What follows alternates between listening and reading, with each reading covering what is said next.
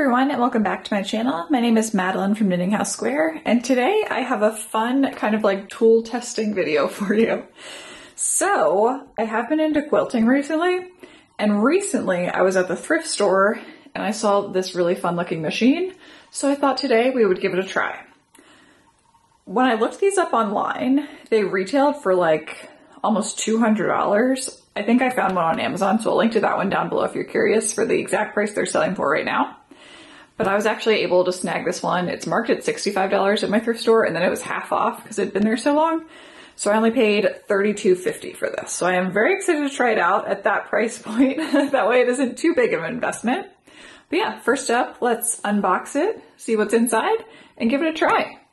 So first up, let's look at some of the details of what exactly this machine is. So if you aren't familiar with what bias tape is, bias tape I'm most frequently used for quilts and what I put around the outside of a quilt. So it's like that thin little strip of fabric that goes around the outside.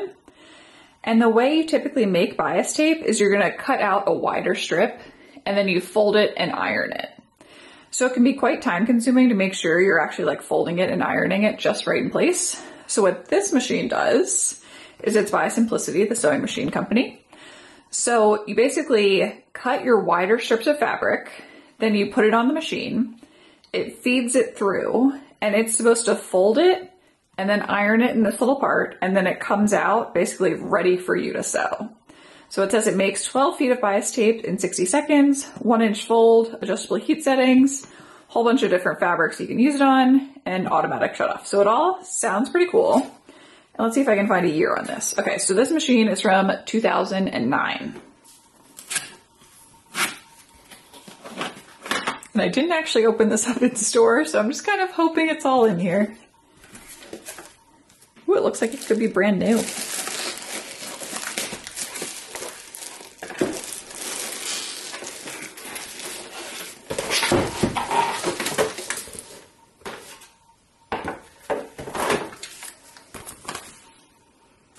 We have some instructions.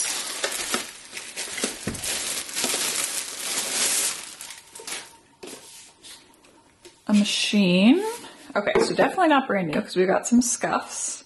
And hopefully it has a power cord somewhere in here.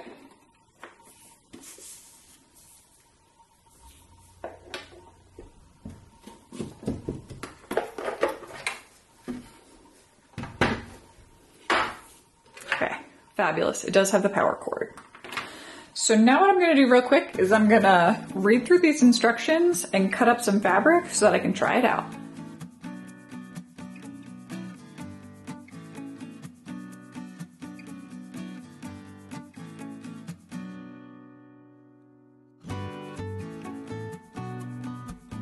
So now I'm just going to try this out on one strip of fabric.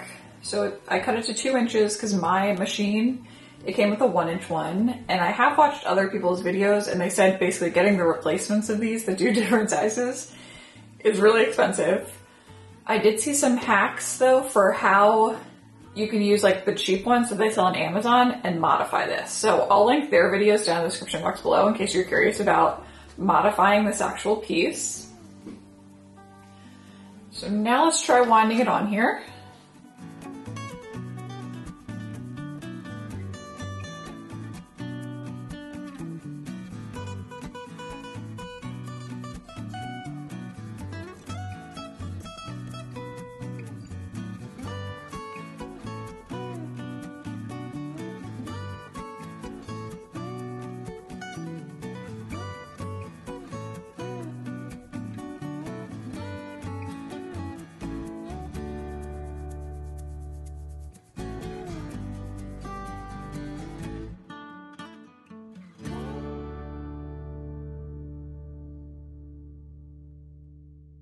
So this part is hard to get through, and it says to use some like needle nose pliers or something like that to pull the fabric through.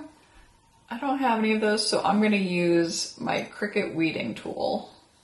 Just going to push it through.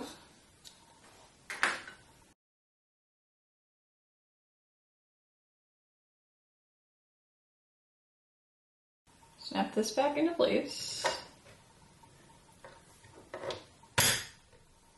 Pull this until the fabric goes to where the roller is. Replace the heat cover plate. I do have a little bit of a fold there. We'll see what happens. Turn it on, set the dial. So this one is cotton. Set it there. Now wait for it to heat up. So the green light should come on.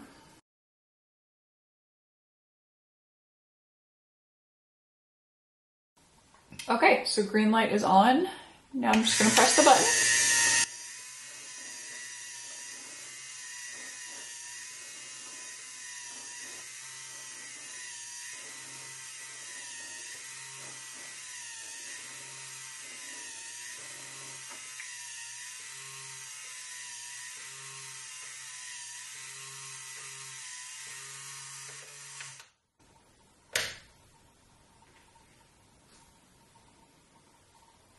And there it is. So let's measure this out and see exactly how close to an inch it is.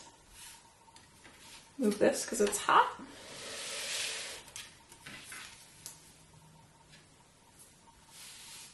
So it's almost exactly 1 inch. And it looks really good all the way across the back. So this is the end it finished with. Going all the way back across. The first end it doesn't do great on just because it never really gets a chance to go over the iron. So that part you either just have to scrap it or iron that by hand. But I would say that works really pretty well. That is really impressive.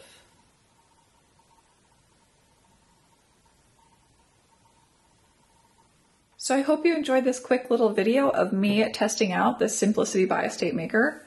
I would say this is great. I had a lot of fun. It is really quick, especially right if I were making all the bias for like a quilt or some really big project. This would be so much faster. So I am very happy with this purchase. I'll leave these linked down below. And next up, I think I'm going to try experimenting with switching out that size there. So that'll be my next test with this machine, but I'll have to wait until I order those. So if you have any questions or comments, please feel free to leave them down below, and I'll see you in my next video. Bye.